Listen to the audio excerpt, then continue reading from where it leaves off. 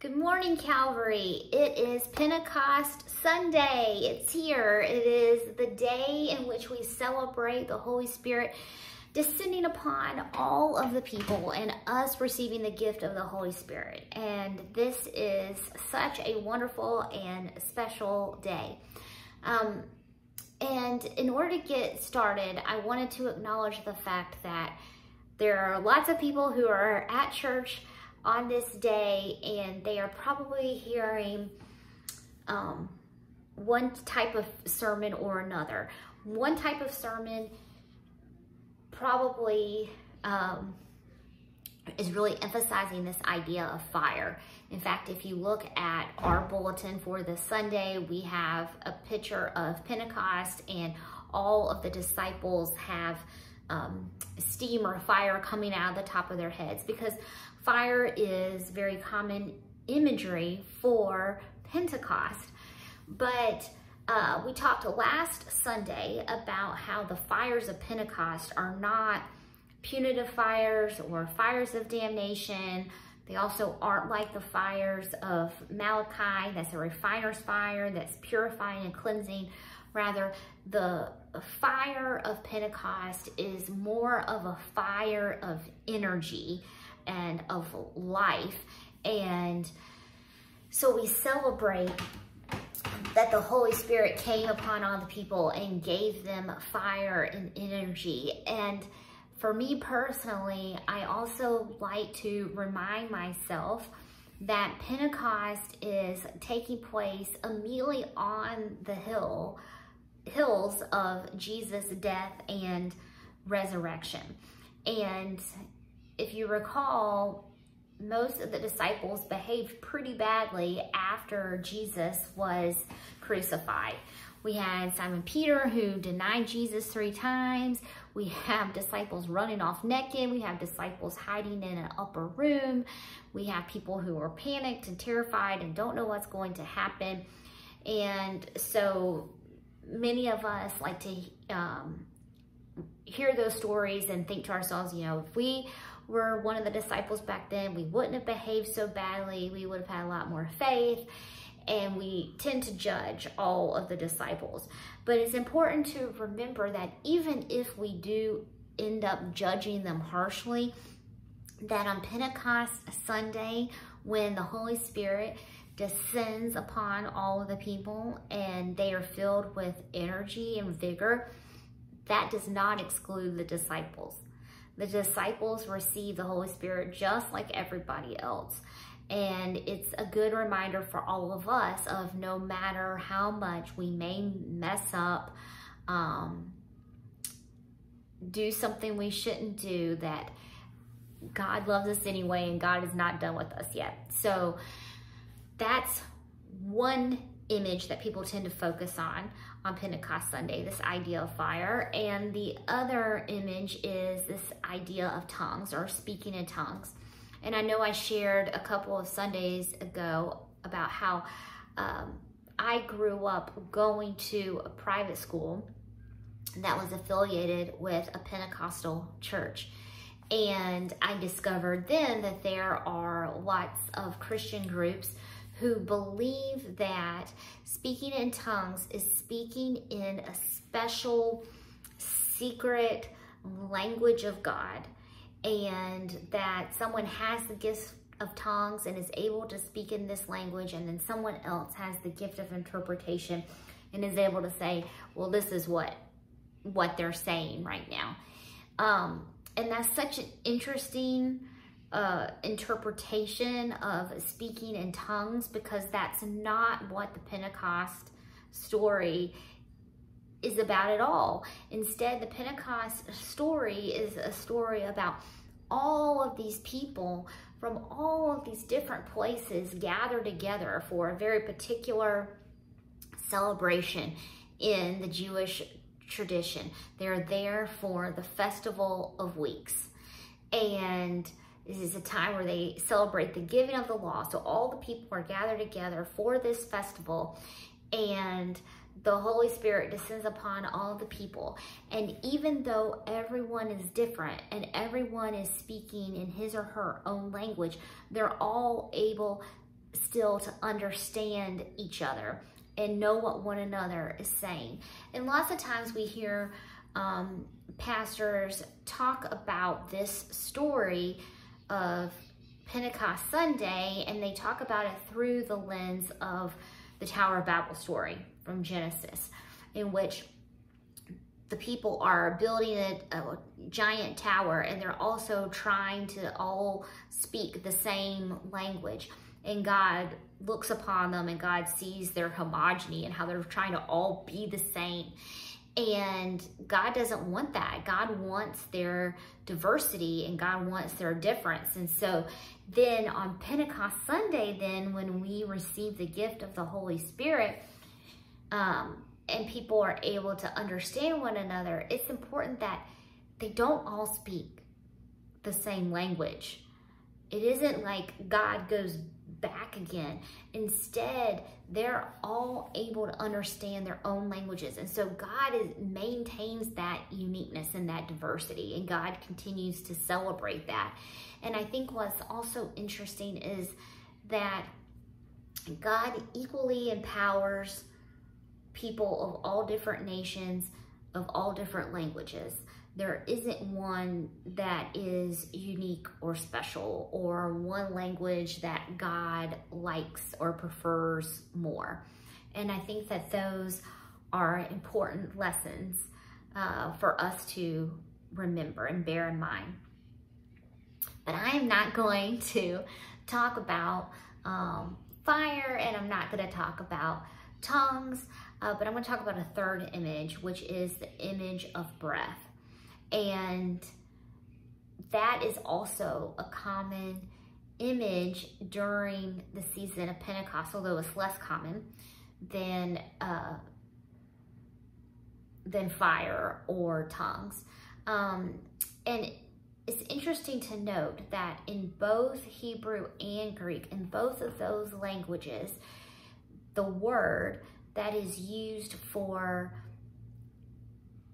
breath is also the word that is used for spirit and sometimes wind. So in Hebrew you have ruah, and in Greek you have pneuma, and we still have some words in the English language that harken back to this idea. So I think the most obvious is pneumonia, right? Which is an infection of the lungs, and pneumonia, that word comes from the Greek word pneuma. But with these few exceptions, we have all these different words that we use to mean either spirit or wind or breath. And it's not only fascinating to know that both of these languages thought of them as like inherently similar, but it's also important for us to remember that when we are reading an English translation of the Bible then, and we come across a word for wind or spirit or breath, that the person who is translating that word is making a choice in their translation of whether or not they're going to say spirit or whether or not they're going to say breath.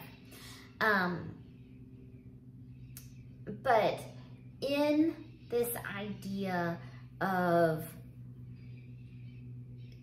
spirit and breath being interchangeable and woven together, it's interesting to go and look through scripture then and see how integral and important breath and spirit have been from the very, very beginning, and how that continues on through the arc of scripture. So in the book of Genesis, the very first chapter, we're told that God's spirit's brooding over the waters, that God's breath is present over the waters. And then we just move one chapter later to another version of the creation story. And in this one, we have God creating Adam out of the mud. And then God breathes on Adam, and Adam is filled with the Spirit of God, is filled with life. And then we move on throughout scripture, when we get to Ezekiel in the valley of dry bones, and how Ezekiel looks out and sees all of these bones, and God instructs Ezekiel to prophesy to the bones, and God's breath fills the bones, and they come together and they become these living things. And then we fast forward even more to the story of Jesus' death and crucifixion. And it's important to bear in mind that Jesus died a very distinct way. Yes, Jesus died through crucifixion because that was a method of deterrent that was reserved for people who the Roman government felt like was rebelling against them, was trying to undermine their power. It was a way of regaining their power. We've talked about all of that before. And so yes, crucifixion is significant in that way, but it's also significant because it is death by asphyxiation. And it's death by not being able to breathe. And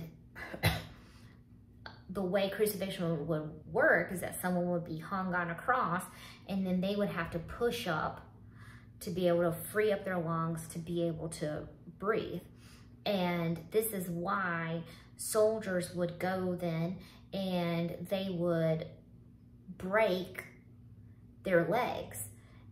Because if they broke their legs, then they weren't able to use them anymore to push up to gain that breath, and it would cause the people who had been crucified to die even faster. And that's why I think we're also, the choice is made that instead of it saying that Jesus, right before he died, said, instead it says, and Jesus breathed his last and said, it is finished. Because it is a death that takes away one's breath. And so we can see that breath and spirit are interchangeable. Then we can see that there is this arc throughout all of scripture of breath and of spirit. But I think it's also important for us to talk about breath now, because we have just come out of this time of COVID. And some of you may be like, why are you talking about COVID? Can we be done talking about COVID? And hopefully one day we will be able to be done. But it wasn't until May 11th of this year that the public health emergency was lifted. Some of us may have felt like COVID was over a long time ago, but it was just this month that is officially over.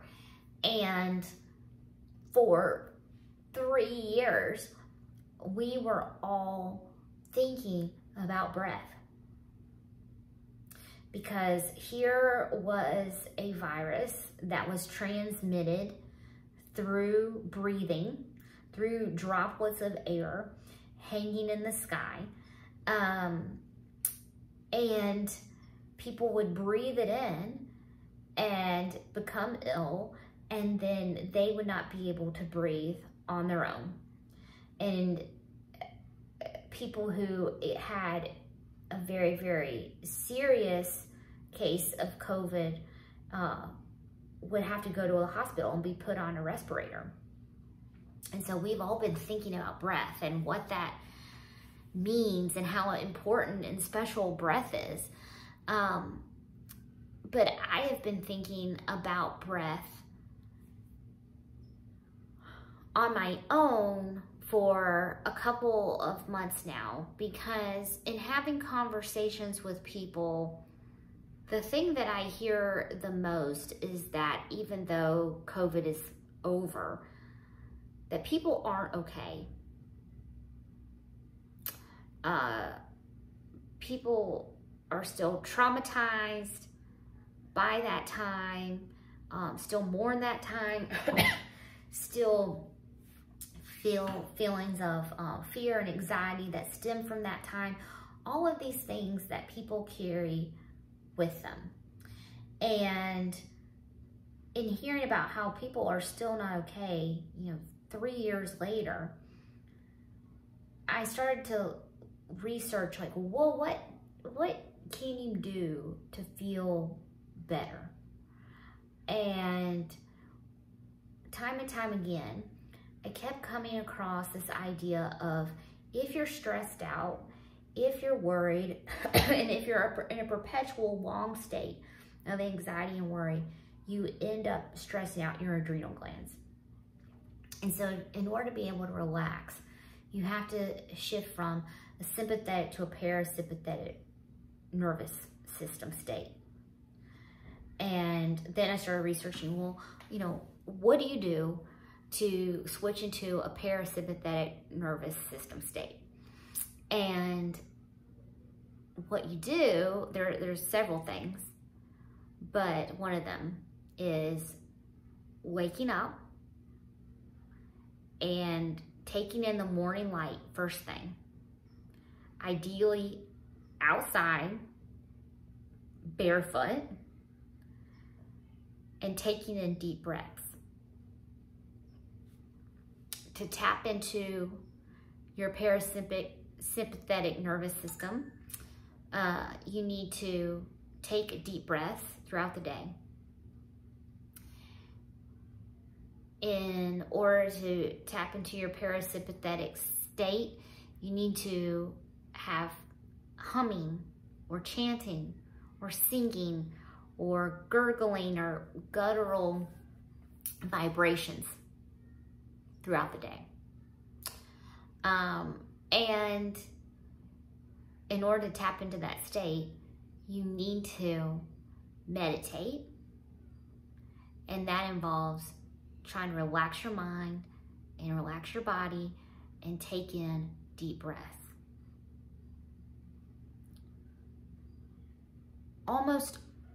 There are a couple more recommendations, but the vast majority of them all involved breathing and taking time to breathe and breathing deeply.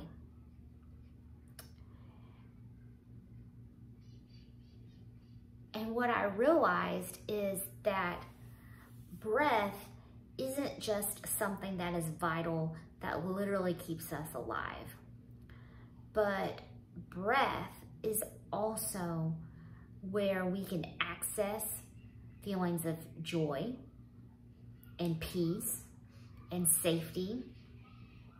And isn't it interesting then that the Spirit of God that stills our own spirits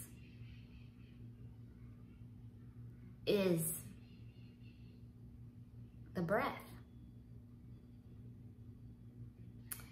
I don't think it's any mistake then that both the Greeks and the Hebrews knew that breath and spirit were so interchangeable.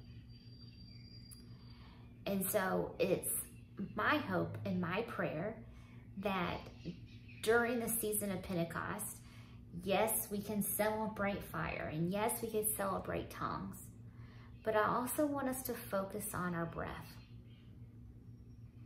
on our literal breath of breathing deeply, of trying to relax, of trying to come through COVID. But I also want us to focus on where we sense the breath of God, the Spirit of God. Where is God present? And to lean into that and to let both of those things be what gives us our sense of joy.